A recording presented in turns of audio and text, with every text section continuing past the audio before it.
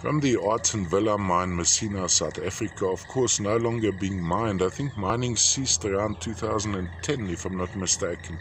We have a quartz crystal which has been overgrown with epidite, maybe some hematite, some specular hematite, which we'd probably find as an inclusion. But what I found interesting is this coloration.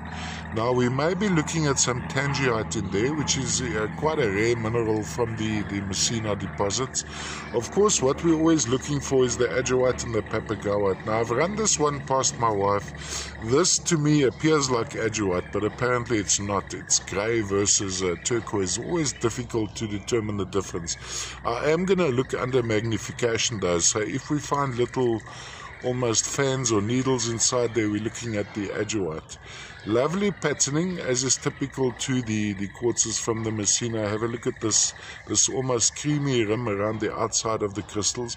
Then when we look into the crystal, what we're seeing at the back, it's partially see-through, almost milky. It's totally clear running right around, and what you're seeing there is the back of that, for instance, reflecting through the crystal. You're seeing it out that side.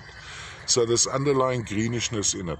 Now I'm going to run it, have a look at the reflections just to give you an idea of the crystal on angles. Crystal totally intact, going right across there.